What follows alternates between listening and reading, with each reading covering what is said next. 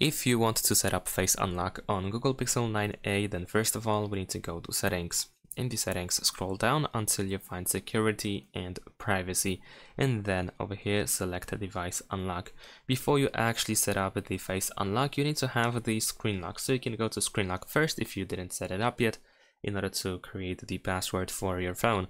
Then we can go to Face and Fingerprint Unlock, and we can select Face Unlock. Now over here we need to scroll down and then press I agree.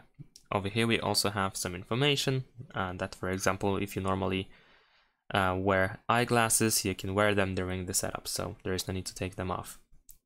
Alright, so let's press I agree, and then let's press start.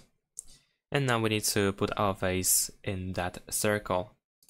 Once you scan your face, you should be able to see this information. You can also enable this option to skip the lock screen. So after unlocking with your face, you will directly go to the last used screen. So pretty much you will just unlock the phone completely.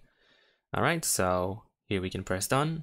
We have some face unlock settings here, and that's pretty much it. Thanks for watching, leave a like and subscribe to my channel, and see you in my next videos. Bye!